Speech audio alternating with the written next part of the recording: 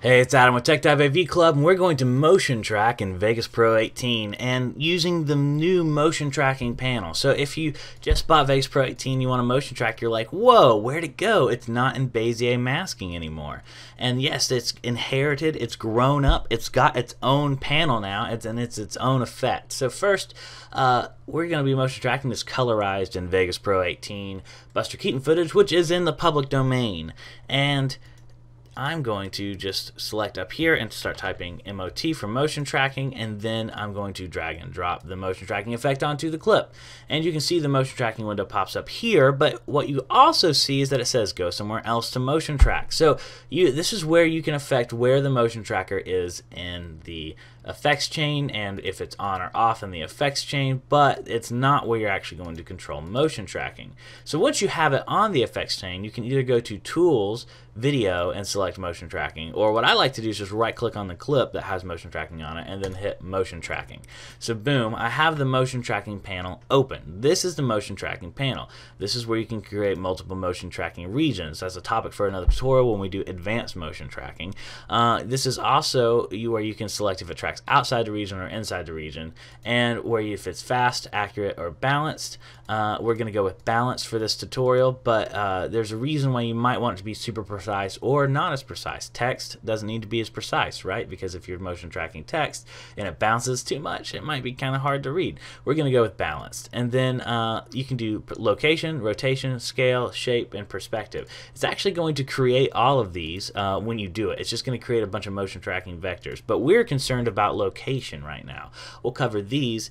This is like whether it's going to shift, turn to the side, or when the camera turns or the object turns away from the camera, how big it's going to look, if it's rotating. It's going to collect all of these at once, but we're just going to stick with location right now, and we're going to motion track Buster Keaton's head. So I'm going to cut it down to where it's just him before he's about to fall. Spoiler alert. So now I want to motion track his head, and I'm just going to grab these corners and I'm going to highlight his head here. And then you can go right here and hit track one frame forward, and you can motion track one frame at a time if that's what you would like to do. If not, you can just hit this forward track, and a little loading box will appear for a second, and it will track his head as far as it can until it can't find his head anymore. So we can see here, if I arrow through, it's working. So one thing I do need to do, this is 24 frames per second footage, but for some reason my project is 30 frames per second. So I'm going to change my project to the same frame rate as the footage just to make this a little easier as I arrow through. Not a big deal, but it'll make it a little clearer as I arrow through. We're looking at his head as it falls. It's motion tracking it, but here there's an issue because it's kind of motion tracking it and then suddenly it hits a lot of motion blur. That's okay. If that happens to your motion tracking data, no big deal. We can get him through the fall. So right here, just arrow through and you can move it where it has a mistake. You can arrow through. Now I picked this footage on purpose. There's a lot of cleaner footage you could do this with. I've done a lot of motion tracking of James Bond's face. That had no issues. And how am I going to teach you anything if I don't teach you how to deal with the harder scenario? So this is a harder scenario. And we are following Buster Keaton's, not his Keaton, we're following Buster Keaton's face. There we go. And in a second, he's going to finish the fall. And then we're going to be through all the craziness. That didn't take very long, very simple to move around, and we're creating motion tracking information all the time. And then here we are, where the rest of it, I want the computer to finish it, so I'm going to have it redo the motion tracking information by hitting forward track again. So the little loading bar is going to pop up, and when it's done, we're going to be able to watch it follow Buster Keaton's face. It didn't follow his face. What happened? So let's arrow through again. For some reason, it didn't see that that's his face, so now let's try motion tracking his face again. There we go. Now it's following his face. Why this matters, even if you had to manually do a couple frames yourself, this matters because you can now apply this to other things. So first off, I'm going to hit Control-Shift-Q, and we're going to apply this to my intro. So I'm going to grab my intro really fast and throw this on here. And in my intro, it's a little bit longer than this clip actually, and Control Z. I'm going to right click and drop it into the timeline and then select video only, add video across time. There we go. Now I did it without the audio, and I want it to match in length, and we're going to move the motion tracking information to the picture-in-picture track. So I'm going to go to video effect. I said picture-in-picture track, picture-in-picture effect. So we type in, not pip, sorry, picture-in-picture, and then I drag and drop that down there. I pick the size I want it to be, and I put it where I want it to go. And so we need to start right at the beginning over here, and then put it, I want it next to his face. Like, I don't want it on his face, I want it next to it. So we're going to put it next to his face and see if it motion tracks. So first off, it's not going to until I tell it to do something. Okay, so now we're going to go back and we're going to right click and we're going to open this motion tracking panel again, and we're going to make sure that the mode hasn't changed, because it will do a different mode, like shift the video in perspective to match his face and things like that if you have it in a different mode. We're just going to keep it on location because this tutorial doesn't cover all of that. That's a lot to cover. So then we hit this little effect motion tracking button and we go to new intro, and then Vegas picture-in-picture, selecting, that's the right, so this is the new intro video clip, and we're selecting the picture-in-picture effect on it. And you can see in here, look at that, look at all that motion tracking data that is copied and pasted. Wow, it's a lot of work that's been saved. So when you watch it, boom, motion tracks with his head. So let's say you want to do that to text. Well, let's go ahead and grab some text. Heck, let's make it pretty. There we go. Something kind of old-timey. Buster. And let's go right here to the beginning.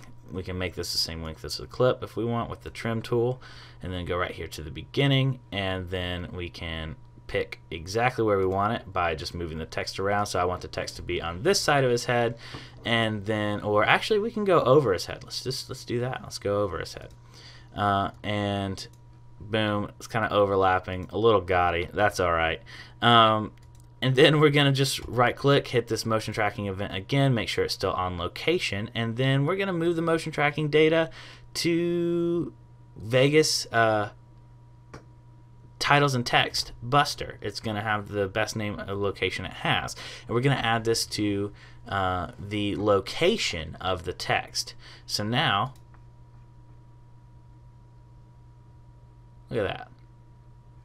Now his name motion tracks with Buster. Let's say we wanted to do witness protection and we wanted to blur him out. Well, there's a couple of different ways to do that. What I'm going to do is I'm going to layer his effect. So you can actually, with the motion tracker, you can actually add this data back to other effects on the clip itself. I want to be clear, that is possible.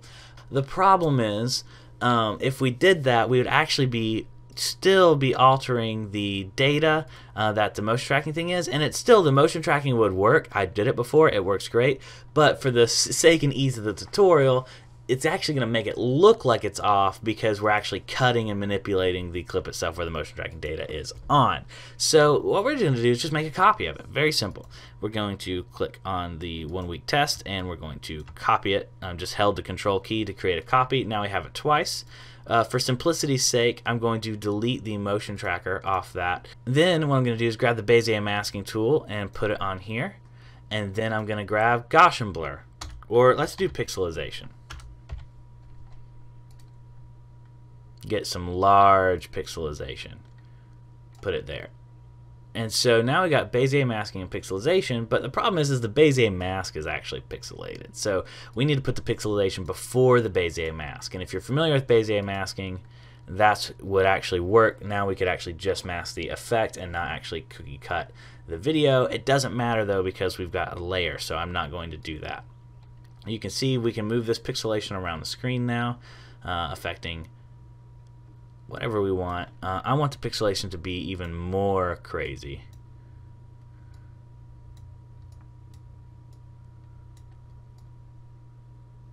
There we go. Now we got like a witness protection pixelation. And you can even go down here to the mask and go to the feather and blur it a little bit.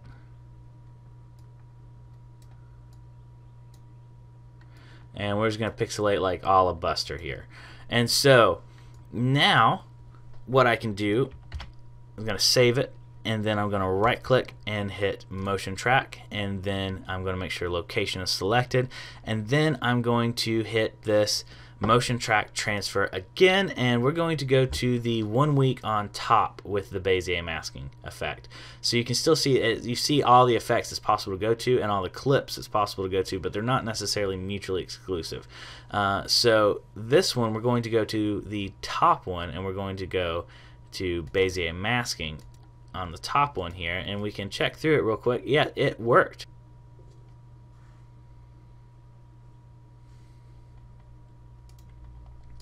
So I'm loving this new motion tracking panel. Now the cool thing about the panel too is if you add other project media into it, you can actually put the motion tracking effect on to that as well.